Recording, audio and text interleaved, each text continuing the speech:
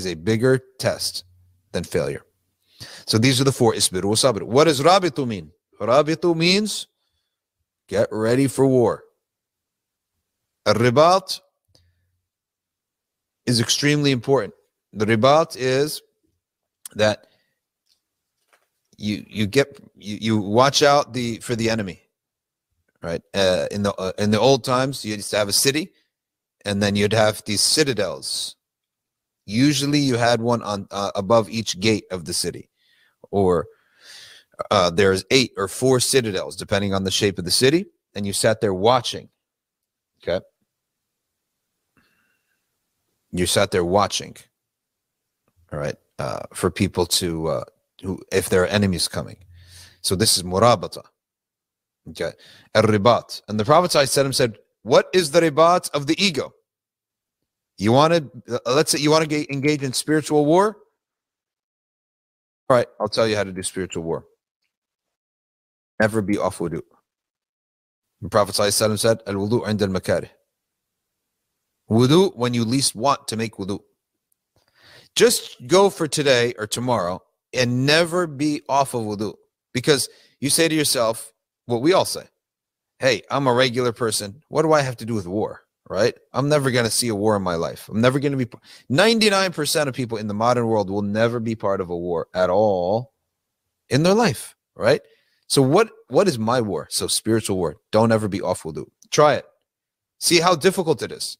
Especially here living in these Western countries where there are no bathrooms for this. So I always look for the baby changing rooms.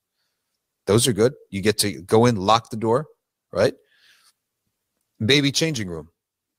No one's ever there. You get to take your jacket off, roll your sleeves up, take your shoes off, make a proper wudu, right? Then dry it all up, clean it all up, and leave.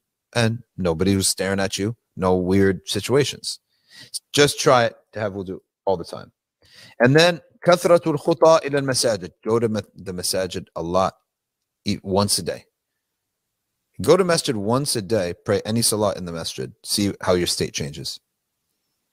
And then intidaru salah ba'da salah. Then at a higher level than that, go for one obligatory prayer and stay until the next obligatory prayer. In the summertime, it's usually Maghrib to Isha.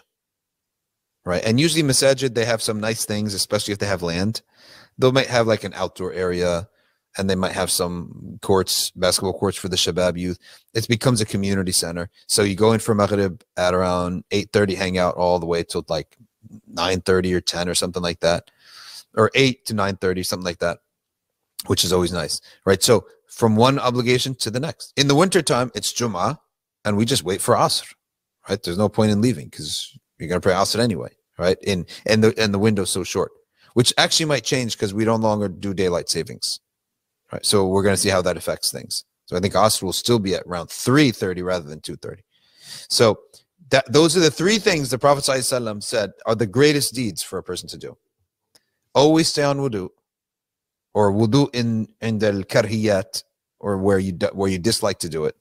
Kathratul khuta ila al masajid, taking a lot of steps to the masajid, and then intidaru salah ba'da salah. فَذَلِكُمُ الرِّبَاطِ ذَلِكُمُ الرِّبَاطِ ذَلِكُمُ الرِّبَاطِ. Prophet ﷺ said it 3 times. That's the ribat of a mu'min. The ribat, the spiritual war of a believer. Okay.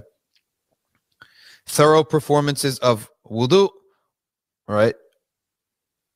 Frequent attendance of the mosque and waiting for one prayer to the next. And Allah subhanahu